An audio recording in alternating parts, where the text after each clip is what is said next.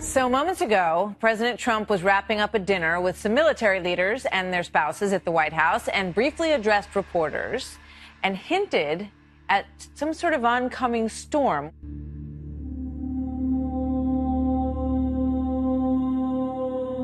During a photo op in the White House dining room, President Trump made this puzzling comment.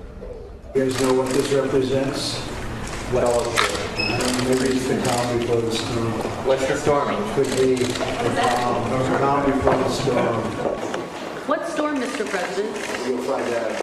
And now the president was asked again what he meant by calm before the storm, and he responded, "You'll find out."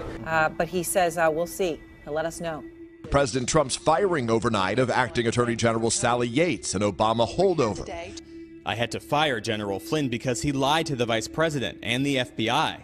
No, I fired him because of what he said to Mike Pence. Very simple. We do come on the air at this hour because there is breaking news coming out of the White House. President Trump has informed FBI Director James Comey that he has been terminated and removed from office.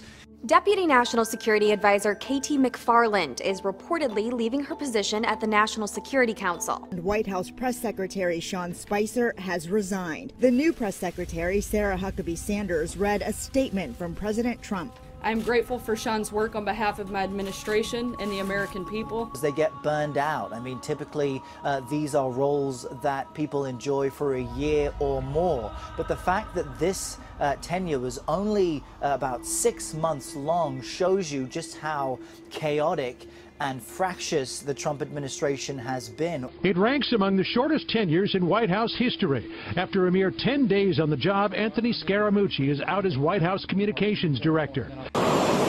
Yet another bombshell shakes the foundation of the Trump administration. Mr. Trump's controversial chief strategist forced out after a short and stormy tenure at the White House. Breaking news right now, Tom Price has